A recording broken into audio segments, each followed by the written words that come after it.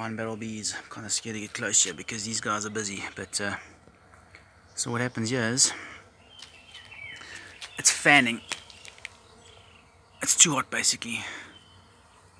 They generate their own heat, and it's about 6 o'clock now, so the sun's actually just about gone, and they're still too hot. So we probably have to move these guys into a cooler spot.